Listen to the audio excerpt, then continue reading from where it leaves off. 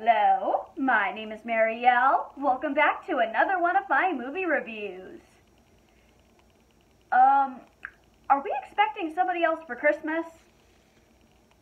No? Well, there's a hooded figure right outside.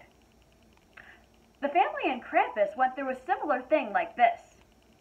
Make sure that the gingerbread cookies don't attack, and let's review Krampus. Ripped out of Christmas wrapping paper in 2015, Krampus is a Christmas horror film about a hooded figure stalking a family. Trying to enjoy their holiday season in all their dysfunctional family glory, the members of the Engel family disappear one by one. Upon asking for Christmas movie recommendations, the synopsis for Krampus intrigued me.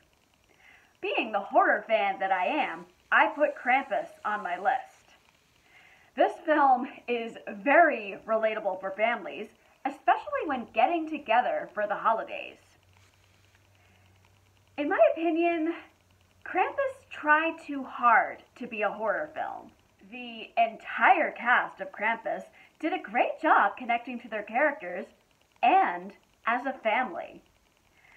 Whether they were a mother who was so done with everything, the critical aunt, or a son who just wishes to have a good holiday, each character had layers.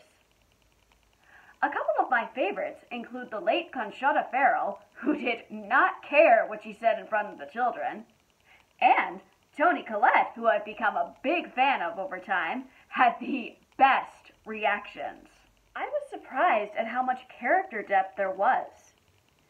Krampus gave small, endearing family moments attention. The chaotic family dinner scene was the best. At first, I thought it was going to be one of those cliché films where the family doesn't get along and this evil figure tortures them. It turns out, to some level, that it took a different approach. The writers did an excellent job with the horror aspect, creating suspense. But when it shifts into horror, filmmakers went a little over the top. Too much screen time was given to the killer toys. The story becomes so over the top that it's even expressed in the film. That's not to say that the designs for monster creatures aren't fun. Designs are made entirely for practical effects instead of incorporating CGI. The deranged gingerbread cookies were my favorite. The narration, where the grandmother explains the backstory of Krampus, is a signature scene.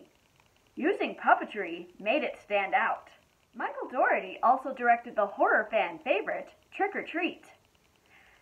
Elements of that film felt too similar to Krampus.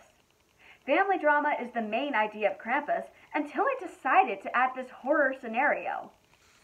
Krampus still manages to be original, but it needed a different tone. That is not to say that Krampus is a bad film. It's actually very funny. Dougherty scored on the family drama that we can all relate to. And he did a good job mixing comedy and horror. Some parts of the story didn't make sense with the horror layer. Although, I do like the idea of a film that leaves you with theories. It could have been a more concise ending. Since 2020, the holiday seasons have been different. Due to the pandemic, some families haven't been able to get together. Depending on how you feel about that, family is family. You can't change that. If you still can't get together this year, remember to give family members who you won't see a call to let them know that you're thinking of them. Be aware that Krampus is a Christmas horror film. There are some scenes that could scare audiences. Otherwise, it'll make you laugh. If you have seen Krampus, what did you think of it the first time? For next time, we're going to take a look at another Christmas horror film. Be aware of The Lodge. Like, comment, subscribe to my channel or to my Patreon. My name is Marielle, and this has been another one of my movie reviews.